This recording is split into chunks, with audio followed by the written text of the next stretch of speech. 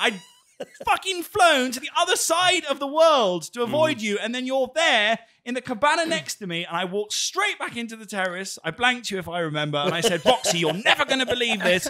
Jamie Laing and Sophie are staying next to us in the cabana right over there. She was like, oh, calm down, Jack. You know, we'll probably bump into them in the restaurant, but it'll be fine. We're on our own holiday. There's plenty of space.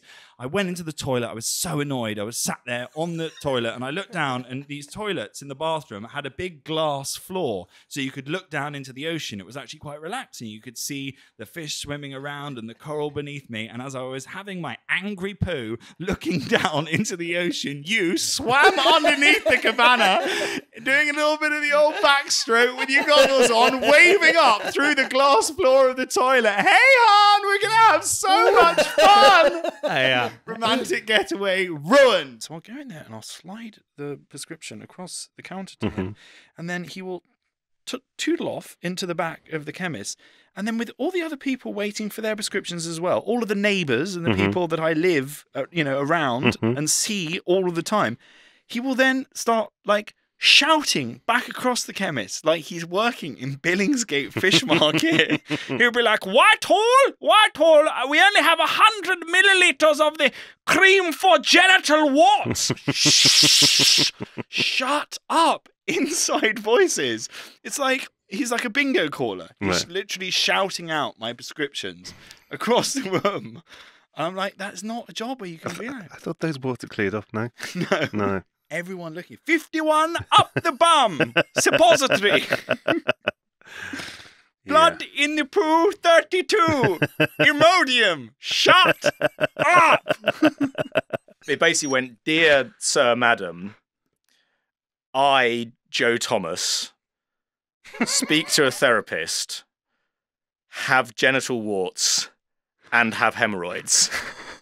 Yours faithfully, Joe Thomas. And then I was working in an office, and I sent it to the bloke on the reception desk and said, can you print this for me? What? And he printed it. But then he came into the office and was like, has it come out? And it hadn't come out the printer, and he was like, oh no. And he'd sent it to a different printer on the same network. And he didn't know where the printer was, so it's come out somewhere. And he was like, I think I know where it is. Our company has another building like across the road. So it's come out there. And I was like, could you just make sure no one reads it? Because it's a bit embarrassing, because I've done the Inbetweeners and stuff. We started talking, and he was like, so, what directors do you like, or what are your favorite films? And I was like, I don't really know anyone. I don't really know a lot of directors. And he's like, well, what movies do you like? And I was like, well, like Dirty Dancing and The Goonies and Pretty Woman. But like, other than that, I haven't really seen anything. And he was like, have you seen The Godfather? And I was like, no. And he's like, have you seen Annie Hall? And I was like, no. And, he starts like listing all these movies that most people I think see. And he's like, have you seen Requiem for a Dream? And I was like, oh, that like really fucked up weird drug movie. And he was like, yeah. And I was like, actually, I have seen that. Who directed that? And he was like, I did. And it was like my heart fell through my feet.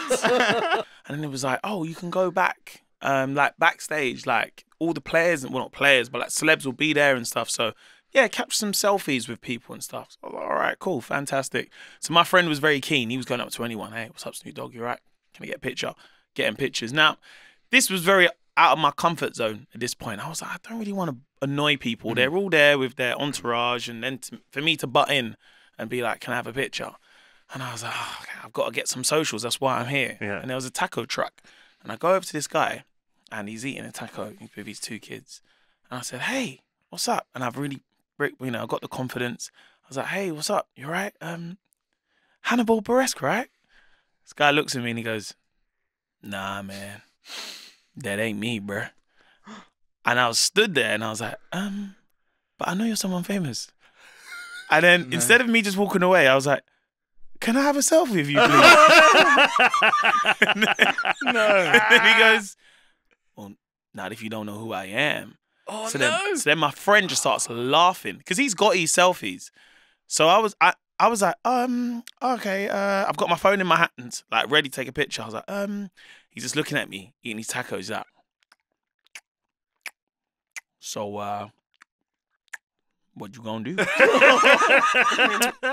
And then my friend goes, no, that's not Hannibal Buress. That's little Rel Howery, yeah, who's on he's in Get Out. He plays Daniel's best friend. Yeah. So then I've done the whole, oh yeah, of course, yeah, that's you, yeah. So then he goes, okay, so I was like, can I still have that selfie, please? And he's like, I suppose so. And then I took a picture with him. I was so embarrassed. No. I literally took the picture. He just walked off. And I just had to I literally took it and deleted it straight away. My soul inside.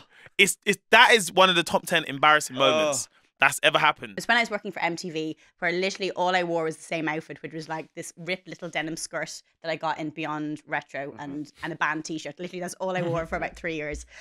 And then I got down to Oxford Circus and quite busy, and this girl kind of heading into Soho. So it's quite a bit of a walk, like half an hour, 40 minutes. Yeah. I got a little tap on my shoulder from a girl, and she's like, your skirt's caught. I said, what do you mean? She goes, your skirt's caught. And okay, and I just turned around, and I had like a big bag, and I'd kind of done this with my bag, and I'd lifted my skirt. Oh no! So my skirt was right up, and my pants are out. Oh no! For the whole journey. For half an hour. Well, no, I don't know, because she just told me in Oxford Circus, so I was like, I've been walking, but like someone would tell you. And also I just started on telly, so I'm like, I don't know, I'm kind of maybe the girl on MTV, or maybe I'm not, I don't know, but I've just walked through central London with like my bum on show. I get home that night, and I'm telling Mike the story, and he went, oh yeah, I noticed that. What? And I went to call you, but then you didn't hear me, so I just left you. Oh, Michael Douglas! And then I was like, but that was like King's Cross. Wow. No one stopped me and told me until I got to Oxford Circus. Fuckers. That's how long. Fucking Michael Douglas. But also, Michael yeah, That's you. Yeah, He was like, or called my phone. It wasn't the dark there were ages. phones then, There right? were phones then 10 years ago.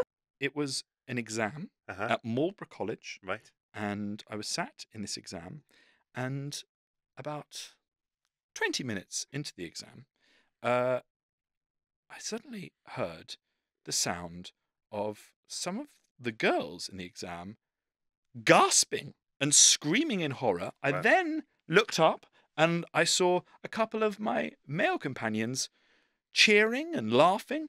I looked up, and at the front of the exam hall, Mr. Jarrett, the maths teacher who was adjudicating the exam, was sat at his laptop, and he had not realised that his laptop was connected to the projector behind him, and he was transmitting hardcore pornography to everyone in the gymnasium that was doing the exam.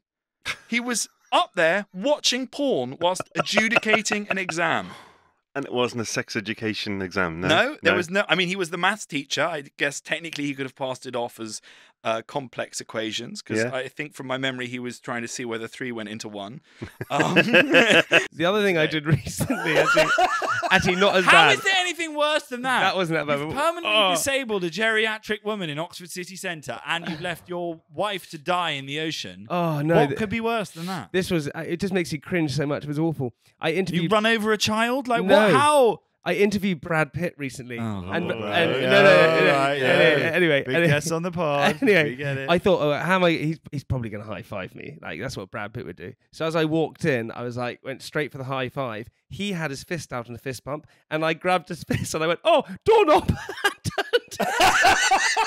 Okay. That is worse. That is worse. He was trying to get to Narnia or something. Oh my god. Doorknob. Doorknob. That's not even a thing. Wow. How is it possible? That is actually worse. Yeah. Why the fuck? Driving in his hand was a doorknob. That's the other rule of Fight Club, isn't it? Am I in? Don't doorknob your opponent. I was doing a gig in Oldham in a pub, like upstairs in a pub, and it was like a biker pub. Well, it wasn't a biker pub. It just had one biker wall with a load of bike memorabilia. And the guy who ran the gig went, don't mention that. Don't talk about the bike stuff on the wall. That's the one rule we have. Now get out there. And I went out there and I did a load of my jokes. Like, oh yeah, I was in Waitrose the other day, and complete silence. tumbleweed. Every time I put out a joke, my Hugh Fearnley-Whittingstall material crashed and burned. All of my gags about going to school with Robert Pattinson tanked. I was dying. I was desperate. I was desperate up there for anything. And I looked over at this wall and I thought, I'm going to go there. And I went, why is there all of this bike stuff? It's so weird. Like, all of the rest of the pub is normal. Then you've got just like one biker wall, more silence. And then I thought the Get Out, having tried to do the biker material, was to go, what, someone fall off a bike? And I said that. And then it went, I don't think you can have anything worse than silence. But it was like the sound of like a pool cue cracking at the back of the room and a glass smashing. And I was like, okay, well, that's been my time this evening. It's been wonderful to share the evening with you. Thank you very much. I've been Jack Whitehall. Good night. No. And then I walked off. And he went, why didn't you listen? Landlady's husband fell off a bike and died last year. That's a memorial to him. I was like, oh, God. Oh, kill me. Literally, ground, swallow me up.